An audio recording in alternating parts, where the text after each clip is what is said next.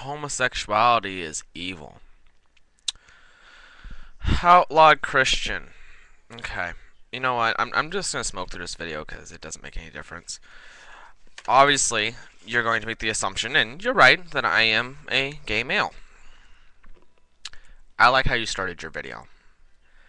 That though homosexuals seem to be condemned by the Bible, they still have all the ability to inherit the kingdom of heaven themselves just as any other person. Nobody's any greater or better or worse than any other. I love that. But after that, you took a completely different turn. You took it to a whole new different level. 1 second, please.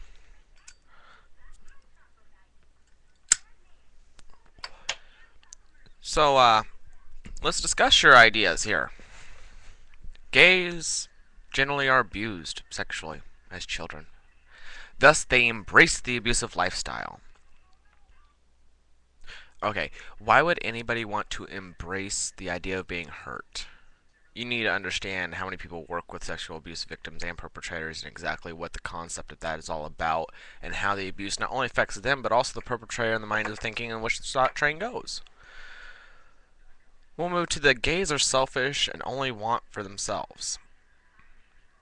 I want to know where their selfish act in wanting to be able to love somebody and be loved. Wanting to be accepted for who you are, not what society gives you a title as. If you met half the people I know who are part of the gay community and you watched them walk down the street, you visited with them, you went places with them, you would never know. Because what happens behind closed doors in a personal home really is none of your concern. Oh, they hold hands and they kiss on the street. Okay.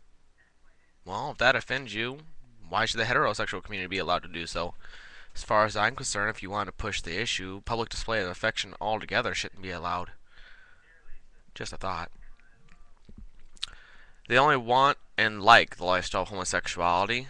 It's not something that's a necessity.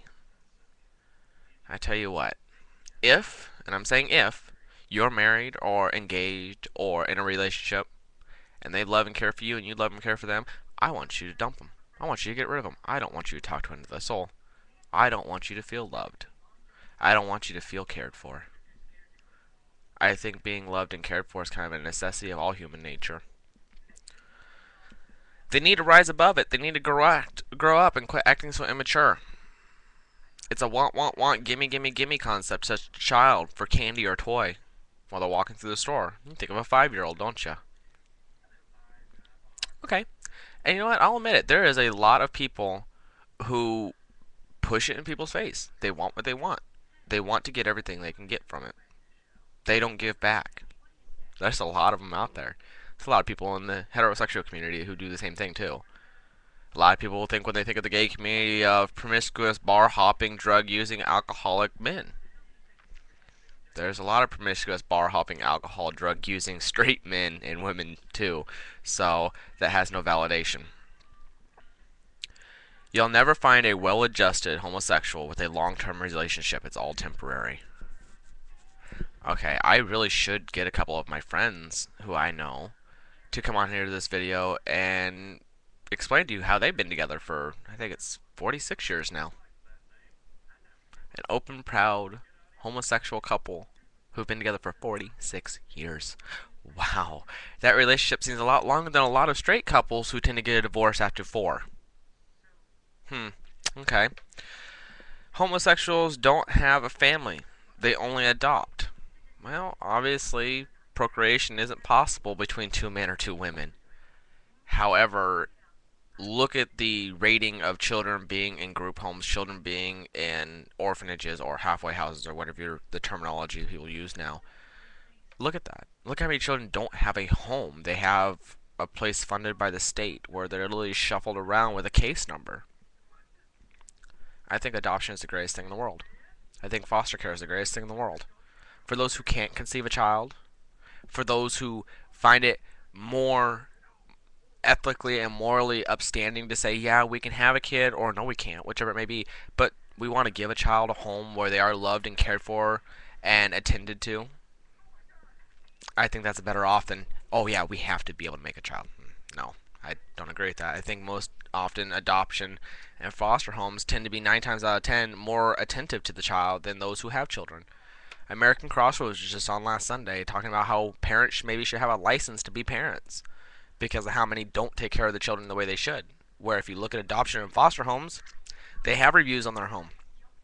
They go in and they check how the lifestyle goes. They make sure those kids have a loving, attentive home.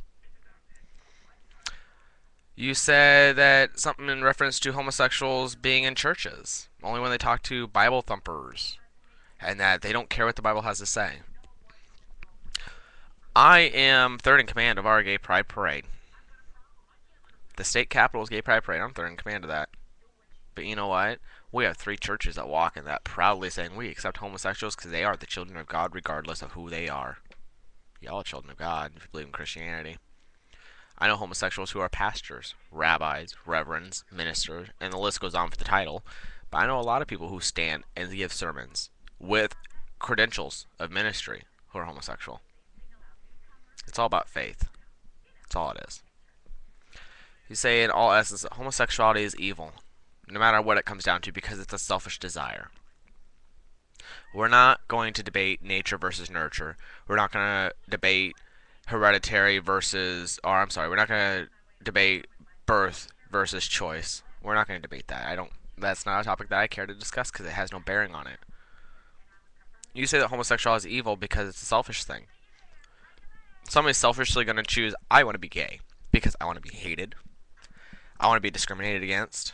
I want to be attacked. I want to be assaulted. I want to be not allowed to get married. I want to be told that I can't inherit my fiance because you can't get married. I don't want to inherit my fiance's veterans assistance through the VA. I don't want to receive the Social Security. I don't want to be able to be put on anything that allows me to have something that will help me out as a gay couple. The same helps out a straight couple. Homosexuality isn't just sex. It's not just physical, it's emotional, it's mental. It's the same love that anybody else holds for each other in a straight couple, gay couple, bisexual couple, love triangles, multiple partners, however the relationship might go. Those who are true to care for each other. How is love and care and attentiveness evil? As long as it's done in good manner and for the benefit of everybody. Say they're selfish only. Homosexuals are just selfish, period. Okay. And you look at how much money that the gay community puts into AIDS research.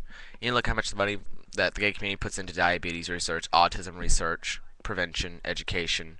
You need to look at how much money they put into volunteer work for those who are volunteers, but they support the organizations to help them so that they can stop hate and violence and crimes and diseases and mental disorders. You say it doesn't matter whether you want to listen to it or not. That's the truth. The truth is you don't educate yourself very well. The truth is you have no factual standing. The truth is a lot of us can't get evidence and references because a lot of it still hasn't been fully discovered yet. A lot of it still hasn't been fully studied. The truth is there isn't much truth in what you said.